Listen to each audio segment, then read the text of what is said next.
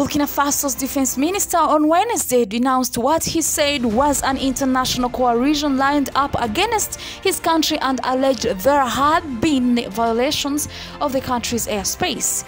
And the country's intelligence agency said an April massacre of civilians, which some rights groups have blamed on the army, was carried out by jihadist fighters dressed as soldiers.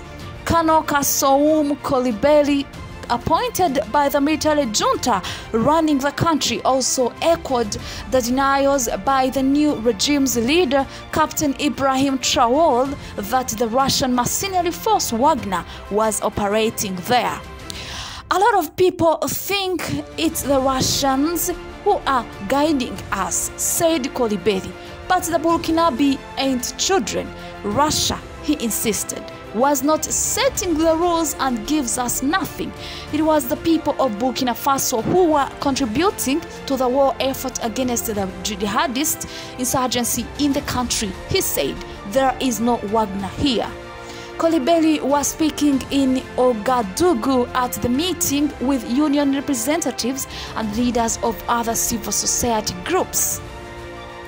He suggested that the international coalition aligned against the country, the members of which he did not identify, was responding to the country's closer ties with Russia since the coup last September that brought the military to power. But the country only asked for what it needed, he insisted. We don't need anyone to send us a single foreign soldier, he insisted.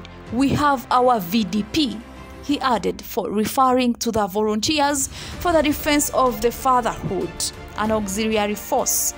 At the same meeting, Justice Minister Colonel Françoise Yamego acknowledged that 136 bodies had been buried last week at Kauma in the north of the country after massacre witnesses say was carried out by men in a military uniform. Thank you so much for watching, and don't forget to subscribe.